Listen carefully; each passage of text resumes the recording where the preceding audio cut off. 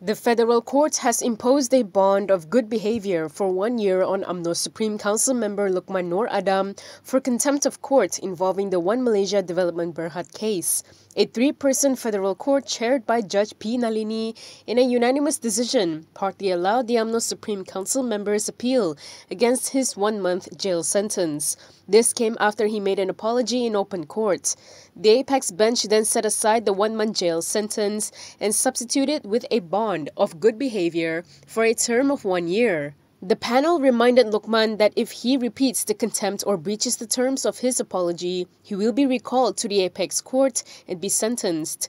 Lokman's sentence was linked to a threat against a prosecution witness, Najib's former special officer Amhari Effendi Nazaruddin.